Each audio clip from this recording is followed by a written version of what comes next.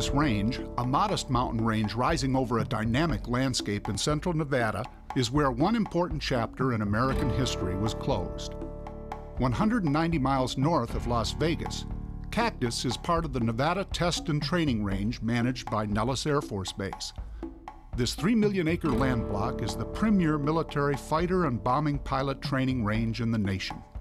But during the early 1900s, hard rock miners searched this land for gold and silver. What was life like in the southern Great Basin deserts? Native Americans understood how to obtain scarce water and food, but the miners were from a different culture with contrasting skills. Who were these people? What type of hardships did they endure? And is there gold and silver just waiting to be discovered?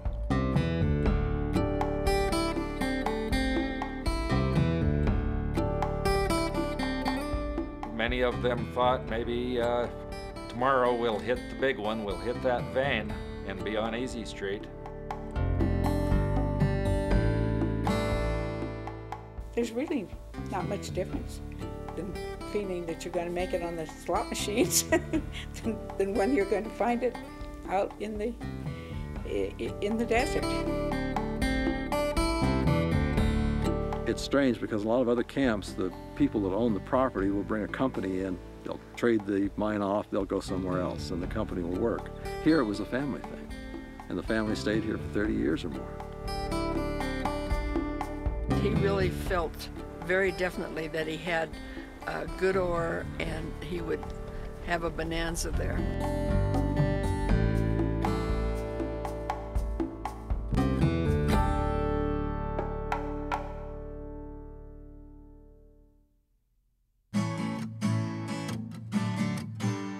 Miners who ventured out to the Cactus Range would have to rely on resources from the neighboring boom towns of Tonopah or Goldfield. In the early 20th century, these towns experienced rapid growth by mining huge amounts of gold and silver. By 1907, Goldfield had a population of more than 30,000 people, and in its lifetime, the town generated nearly $84 million in revenue. Inspired by the wealth and promise of these towns, Cactus Range prospectors were convinced another bonanza was nearby. I think people initially went out to the Cactus Range just because of the gold fever everyone had, and it was another likely spot for a discovery, and it was being advertised by promotion firms as the next new mining camp in central Nevada. They were looking for burned red outcrops, silicious outcrops, similar to what they found in Goldfield, because that was their model. And then their other model, they were looking for quartz. Quartz was, from the Virginia City days, quartz was the thing that the prospectors looked for. It had been a pretty active area, but it just shows you if once people have gold fever and you do see a little bit of mineralization, the rush is on. Not so much the boom, but the rush will be on, and Cactus area was a good example of that.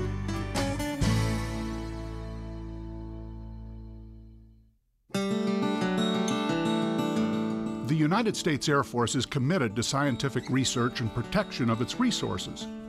In 2004, an archaeologist for Nellis Air Force Base located 2 women whose fathers conducted mining in Cactus Range. Their stories reveal their father's determination to follow their dream of mining riches, treks that took them through Goldfield to the Cactus Range. We came first to Gold Point, and then we came into Goldfield, and then that's when my dad got interested in doing some mining. James Curtis Thompson moved his family from Los Angeles to Goldfield in 1924. The reason they moved to Goldfield was because of work.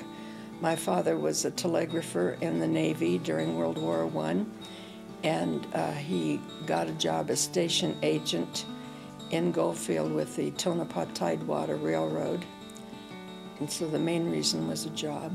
Thompson began prospecting 28 miles east of Goldfield and located claims in a mountain area known as Cactus Range. He believed the rock had great potential for gold, but his determination to mine valuable ore and provide a better life for his family proved to be physically difficult. I would describe the life of a miner out at Cactus, and along with a lot of these other outlaying camps, as very, very harsh. and it took a certain breed of people to withstand that. But the gold fever was there, and many of them thought maybe tomorrow we'll hit the big one, we'll hit that vein and be on Easy Street. But that unfortunately never happened for the majority of them. But James Thompson had faith in his claim, and in 1935 he decided to live on the Cactus Range and become a full-time miner.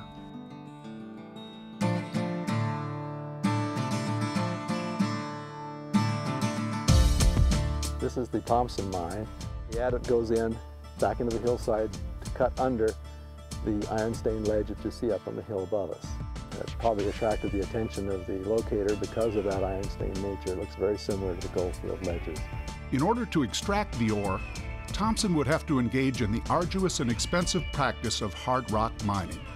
Placer mining, used in the streams of the California gold rush, required only two things: a washing device to separate gold from gravel, and water to accomplish the washing. Hard rock mining required breaking rock to extract ore. The ore then had to be crushed and ground, then treated in a mill to separate the valued mineral. As the working moved further underground, more equipment was required: steel rails, ore cars, hoisting machinery, pumps, air-driven drills, compressors, and timber. By the time Thompson settled into the Cactus area, the tools and machinery were readily available, but at a cost he could not afford. So he had to mine the old-fashioned way. Their mining methods were hand methods. They weren't a lot more advanced than 100 years before that. They used hand steel. Actually, the drilling was by hand. They'd have a set of steels of various lengths, and the miner would sit there and hammer that with his hands. He had no mechanized equipment. He used the good old drill and hammer. He had drills of different sizes.